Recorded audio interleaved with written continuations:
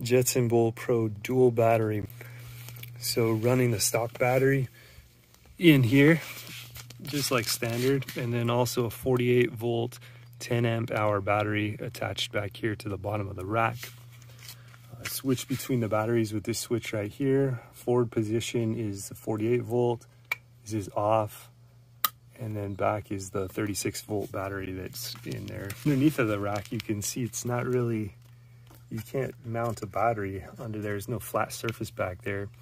So I took a couple of pieces of 2-inch ABS pipe, which is really lightweight and super durable, and cut some notches in the side of it here so that it could fit up in the rack like really solid.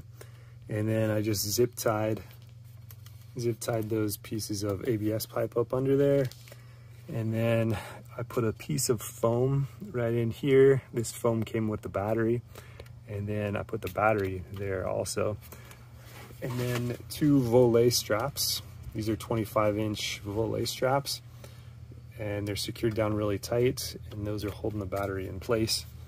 I also plasti dipped the battery. That's why it's black, just to give it a little bit more waterproof protection and so that it won't slide around. So it's on there really secure.